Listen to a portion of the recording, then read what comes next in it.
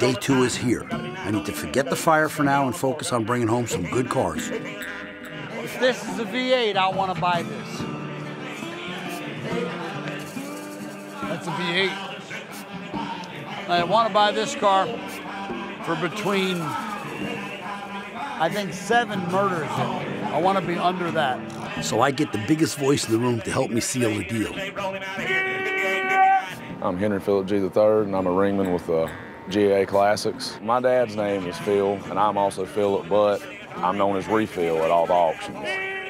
I work the floor, I help catch bids. I'm a bid assistant for the auctioneer. We assist the auctioneers with the bids and handling the crowd. I love working doing this. There's no other place they can pay you to yell and have a great time. I assisted Ted today with a Ford Mustang. When he walked up, he told me that this car will be going home with me. And when Ted says it, you believe it, you put him in, and you follow him, and by God, he put it on the trailer. I want to buy this car. I don't want to get stupid with it. We'll make it happen, bro.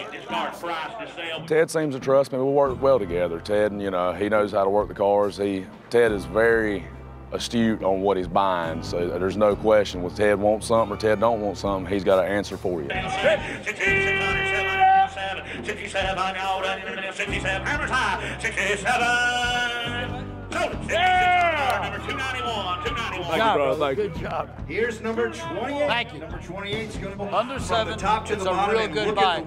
Refill was the ring man that I went to when I'm bidding. And, you know, his job is to get it sold and get me to pay as much as I can. And, you know, I didn't want to pay too much, and they know me. They've been around me a long time. He knows how to work, man, you know, and how to get it done. And working with Phil and working with Refill, they're just fine people. You know, they're nice people. They do a tremendous job. Both of them have been world champion ringmen. That's huge. I mean, there's a whole lot of ringmen in this country, world champs. And, you know, you see how hard they work. I'm sure they sleep well at night. And, you know, it's great guys. The whole group, I mean, up here, it's just such a pleasure. Number 5 is a 1928 Ford Model A truck, fresh coat of paint, original inline 4-cylinder engine, 4-speed manual flatbed. I like this truck. Runs great. I'm just here to sell my grandfather's old truck. Just got tired of seeing it sit outside and go downhill, so just decided to get rid of it while I could. 55. Hip. You're out. 57. Hip. 67. Is that me? Yeah. 68. 291.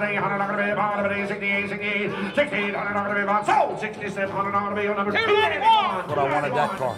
Yes. Number 6, it's a 1965 Jeep CJ5. Thank you, Ted. Yes, good job. Thank you. I'm happy about that. I just bought a 1928 Model A Ford truck, a double A, which means it has the heavier chassis. It's just, you know, it was in the guy's family for decades. I think it's great. I'm excited. I bought it right. That is a moneymaker. That's why I'm here. I'm very pleased with the deal I got today. It brought more than what I was expecting. I had a reserve of $6,000 on it, and I'd been very happy with 55, and I ended up with $6,800, and I'm very pleased with it. The gentleman on that Ford AA said he would have taken less money, which is nice, but I'd have paid 10 or 12 for it. I think I wound up paying 6 or 7. So, you know, everybody has their market. That car by me will do 20 grand. So I'm a happy guy. Great car. I'm happy with it. I'm gonna take it and give it a good home. It's going to Miami.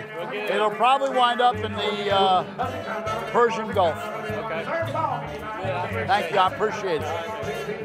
Ted told me where it was probably going to end up at, and it's going to a good home, and that's the main thing. Like I said before, I hate to see it just to go downhill and not be worth anything. Somebody can use it. I just bought my 5th car of the day. I'm right on the money is where I want to be. I want to get 2 or 3 truckloads, so I'm perfect right now.